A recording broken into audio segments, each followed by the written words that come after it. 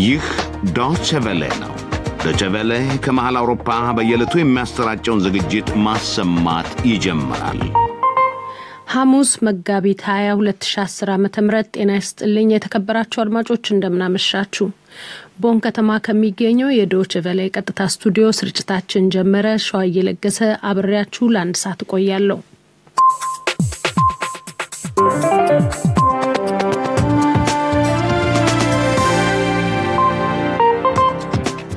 የውጭ ጉዳይ ሚኒስቴር የሰጠው መግለጫ አምነስቲ ኢንተርናሽናል መንግስት ከሰሞኑ በድጋሚ ታሰሩትን ጋዜጠኞችና የድረገጽ አምደኞች እንዲፈታ መጠየቁ ኢትዮጵያ ውስጥ የፖለቲካ አለመረጋጋት በመማር ማስተማር ሂደት ላይ ያሳረፈው ተጽዕኖ በኢህአዴግ ሊቀመንበርነት የተመረጡት ዶክተር አብይ አህመድና ከፊታቸው የሚጠብቃቸው ፈታኝ መንገድ እንዲሁም ከመለስ እስከ አብይ የነበረውን የጊዜ ሂደት የሚመለከቱ ዘገባዎች በዜና መጽሔት ተካተዋል።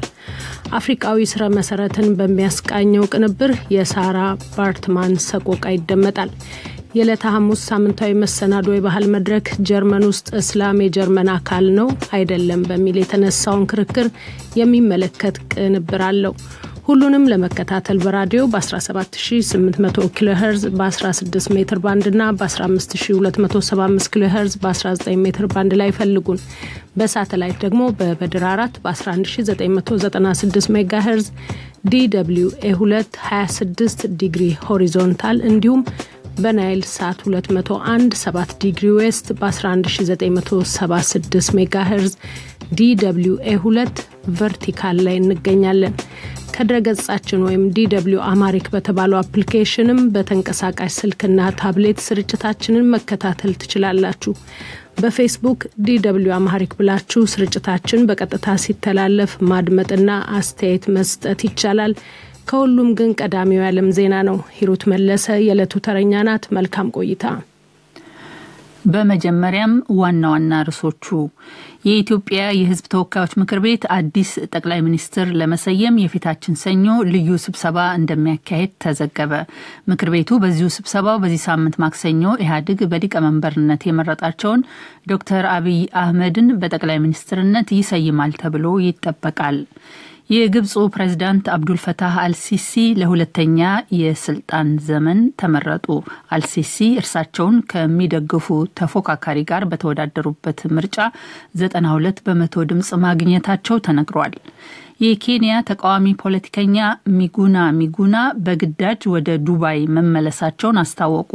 በዚህ ሳምንት ሰኞ ከዱባይ ኬንያ የሄዱት ሚጉና ባለፉት 3 ቀናት በጆሞ ኬንያታ አውሮፕላን ማረፊያ መጸዳጃ ቤት ውስጥ ተይዘው መቆየታቸውን ገልጸዋል።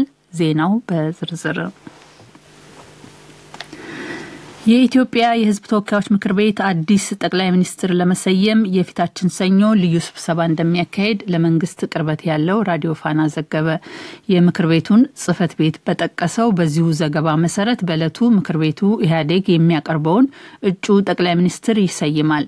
በዚህ ሳምንት ማክሰኞ በግንባሩ ሊቀመንበርነት የተመረጡት ዶክተር አብይ አህመድ በስብሰባው በጠቅላይ ሚኒስትርነት ይሰየማሉ ተብሎ ይጠበቃል። የሀገር ውስጥ መገናኛ ብዙሃን ምክር ቤቱ ልዩ ስብሰባ እንደሚያካሂድ ዛሬ ጠዋት ዘግበው ነበር። ስብሰባው ከቅዳሜ ወደ ሰኞ መዛወሩ ይዘገብ እንጂ ምክንያቱ አልተገለጸም። የግብፁ ፕሬዝዳንት አብዱል ፈታህ አልሲሲ ለሁለተኛ የስልጣን ዘመን ዳግም ተመረጡ። ዛሬ በወጣ የመጀመሪያ ደረጃ የድምጽ ቆጠራ ውጤት መሰረት አልሲሲ 92% ድምጽ አግኝተዋል። 3 ቀናት በወሰደው ምርጫ ድምጽ ለመስጠት ከተመዘገበው 60 ሚሊዮን ህዝብ 23 ሚሊዮን ያህሉ ድምጽ መስጠቱ ተዘግቧል። ከመካከላቸው 2 ሚሊዮኑ በምርጫ ያልተወዳደሩ ሰዎችን ስም በመጻፋቸው የድምጽ መስጫ ወረቀታቸው ዋጋ አልባ ሆኗል ተብሏል። ከግብፁ ህዝባዊ ተቃውሞ በኋላ በጎርጎሮሳዊ 2014 በተካሄደው ምርጫ ድምጽ ለመስጠት የወጣው ቁጥር 47% ሲሆን በአሁኑ ምርጫ ደግሞ 40% ነው። አልሲሲ በ2014 ምርጫ አገኙ የተባለው ድምጽ 96.9% ነበር። በአሁኑ ምርጫ የአልሲሲ ብቸኛ ተፎካካሪ መጨረሻ ሰዓት ላይ የተመዘገቡት የአልሲሲ ደጋፊ ሙሳ ሙስጠፋ ሙሳ ናቸው። በምርጫው ሊካፈሉ የሚችሉ ሌሎች ጠንካራ ተፎካካሪዎች የነበሩ ቢሆንም ወደ ጎን በመገፋት በመታሰርና ራሳቸውን ከምርጫው በማግለል ሳይሳተፉ መቅረታቸውን የፈረንሳይ ዜና አገልግሎት ዘግቧል። ከምርጫው አስቀድሞ ፕሬዝዳንታዊ ክርክር አልተካሄደም። አልሲሲም በተለያዩ ስነ ስርዓቶች ላይ ሲናገሩ ከመታየታቸው በስተቀር የምርጫ ዘመቻ አላካሄዱም። ተቃዋሚዎች ለይስሙላ የሚካሄድ ባሉት ምርጫ ህዝቡ ድምጽ እንዳይሰጥ ጥሪ አስተላልፈው ነበር። መንግስት ድምጽ ላልሰጡበት ምክንያት በቂ ማስረጃ በሚያቀርቡ ሰዎች ላይ 500 የግብጽ ፓውንድ ቅጣት ጥሎ ነበር። የኬንያ ባለስልጣናት ተቃዋሚውን ፖለቲከኛ ሚጉናን ዛሬ ማለዳ በግዳጅ ወደ ዱባይ እንዲመለሱ ማድረጋቸው ተነገረ።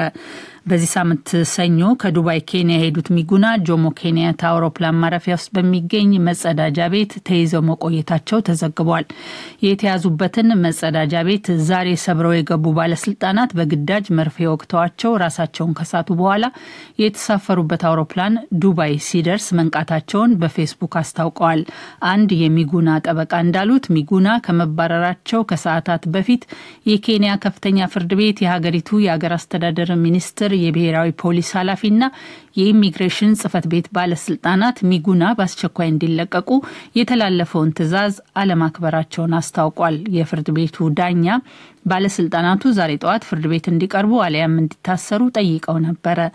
ኬንያ መመለስ አለብኝ የሚሉት ሚጉና ዛሬ ከሚገኙበት ከዱባይ ዓለም አቀፍ አውሮፕላን ማረፊያ ለመውጣት ፈቃደኛ አለመሆናቸውንም ጽፈዋል። ሚጉና ሰኞ ጆሞ ኬንያታ አውሮፕላን ማረፊያ ሲደርሱ ሲቪል የለበሱ መኮንኖች በግዳጅ ወደ ዱባይ የሚበር አውሮፕላን ውስጥ ሊያስገቧቸው ሞክረው ነበር። ከዚያ በኋላ በጠባብ መጸዳጃ ቤት ውስጥ መታሰራቸውን ሚጉና በማህበራዊ መገናኛ ብዙሃን አስታውቀው ነበር።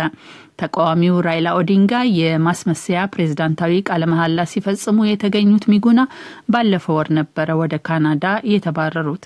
የካናዳ ዜግነት ያላቸው ሚጉና የኬንያ ፓስፖርታቸውን እንዲይዙ ከተደረገ በኋላ ወደ ኬንያ መመለስ እንደሚችሉ ፍርድ ቤት ትዕዛዝ አስተላልፎ ነበር። ይህ ዶይቼ ቬለ ነው። ዓለም አቀፉ የቀይ መስቀል ድርጅት አንድ ባልደረባው ትናንት መቀድሾ ውስጥ በደረሰ የቦምብ ጥቃት መሞቱን አስታወቀ። የሶማሊያ ዜግነት ያለው ይሄው የድርጅቱ ባልደረባ የሞተው በዓለም አቀፉ ድርጅት ቢሮ አቅራቢያ በቆመ መኪና ላይ በተጠመደ ቦምብ ፍንዳታ ነው። በጥቃቱ ሌሎች 2 ሰዎችም መቁሰላቸውን የሶማሊያ ፖሊስ አስታውቋል። ድርጅቱ ባወጣው መግለጫ ቀላል ጉዳት የደረሰበት ሌላ የድርጅቱ ባልደረባ በማገገም ላይ መሆኑን ገልጿል። የሶማሊያ መንግስት የሚወጋው ደፈጣ ተዋጊው አልሸባብ የተሰኘው ቡድን ለጥቃቱ ኃላፊነቱን ወስዷል። ቬኔዙዌላ ውስጥ ትናንት በአንድ ፖሊስ ጣቢያ እስር ቤት ውስጥ በተነሳ እሳት የሞቱት 68 እስረኞች ጉዳይ እንዲጣራ በሀገሪቱ የሚገኙ የሰብአዊ መብት ተሟጋች ድርጅቶች ጠየቁ። ከዋና ከተማይቱ ከካራካስ 100 ማይል ርቀት ላይ በሚገኘው በቫሌንሲያ ከተማ ውስጥ ባለ አንድ እስር ቤት ትናንት የደረሰውን ሞት እንዲያጣሩ 4 አቃቢያነ ሕግ ተሰይመዋል። እስረኞቹ የሞቱት በእስር ቤት ውስጥ እሳት ከተነሳና እስረኞቹ የማምለጥ ሙከራ ባደረጉበት ወቅት መሆኑ ተዘግቧል። ካርሎስ ኒዮቴ የተባሉት የእስረኞች መብት ተከራካሪ ድርጅት ኃላፊ እስረኞቹ በእሳት ተቃጥለውና ታፍነው መሞታቸውን ተናግረዋል።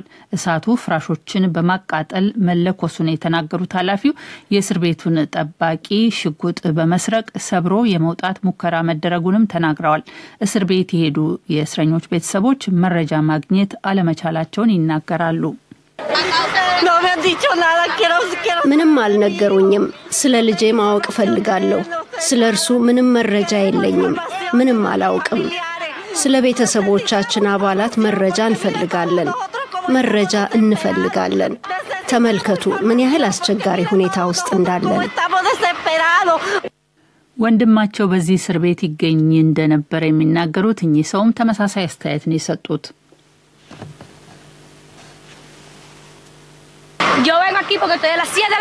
እዚህ የመጣሁት ዛሬ ጠዋት ከ1 ሰዓት አንስቶ ስለ ወንድሜ ምንም ስላልሰማሁ ነው። ብዙ ሰዎች ናቸው የሞቱት፣ የተቃጠሉት፣ የተጎዱት ይባላል። የተጎዱትን ወስደዋቸዋል። የነዚህ ሰዎች የቤተሰብ አባላት የት ናቸው? ማንም አያውቅም። እዚህ ይሁኑ ሆስፒታል ይሁኑ በእውነት ምንም የምናውቀው ነገር የለም። ከሟቾቹ ውስጥ እስር ቤቱን በመጎብኘት ላይ የነበሩ 2 ሴቶች እንደሚገኙበት ተዘግቧል። የተባበሩት መንግስታት ድርጅት አባል ሀገራት ለድርጅቱ የሰላም ማስከበር ተልዕኮ የሚያዋጡትን ክፍያ እንዲያሳድጉ ዩናይትድ ስቴትስ ጠየቀች። በተባበሩት መንግስታት ድርጅት የዩናይትድ ስቴትስ አምባሳደር ኒኪ ሄሊ አንድ ሀገር ብቻውን ከድርጅቱ በጀት ከ1/4 በላይ የሚሆነውን መሸከም አይኖርበትም ሲሉ ትናንት ተናግረዋል። አሜሪካን ለድርጅቱ የሰላም ማስከበር ተልዕኮ መዋጮ በመክፈል ዋነኛ ድጋፍ ሰጪ ሆና እንደምትቀጥል ያሳወቁት ሄሊ ሆኖም እስካሁን ከበጀቱ 28.5 በመቶውን ስትሸፍን የቆየችው ሀገራቸው ወደፊት ከ25 በመቶ በላይ እንደማትከፍል ገልጸዋል። ለድርጅቱ የሰላም ተልዕኮ ከፍተኛውን የገንዘብ ድጋፍ የምታደርገው አሜሪካን ባለፈው ዓመት በጀቱ በ600 ሚሊዮን ዩሮ እንዲቀንስ ተደራድራ ነበረ። ከዩናይትድ ስቴትስ ቀጥሎ ለሰላም ተልዕኮ ገንዘብ በማዋጣት ሁለተኛውን ደረጃ